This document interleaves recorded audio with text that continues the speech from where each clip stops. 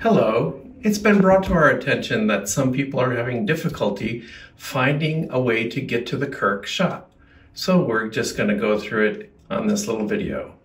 So here we are, and we're going to go to the Kirk in the Hills website. We click on that. And here we are. When we look here, we look in the upper right-hand corner where it says resources. And when we look down the resources, it says Kirk Shop. So we'll click on that. That brings up all these things. And we want to buy something in the Kirk tartan. So we're going to click on Kirk tartan. That brings us to the Claymore shop, which is our partner in doing this. It brings us to a page that has a number of tartan items on it. So let's say we want to buy a cap. So we click on the cap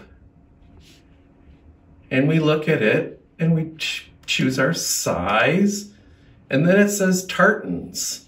So we go to the one that says A through L. Click on it and scroll down all the way to the K's to find Kirk in the Hills, and we click on it. So they're going to make a hat with the Kirk in the Hills tartan.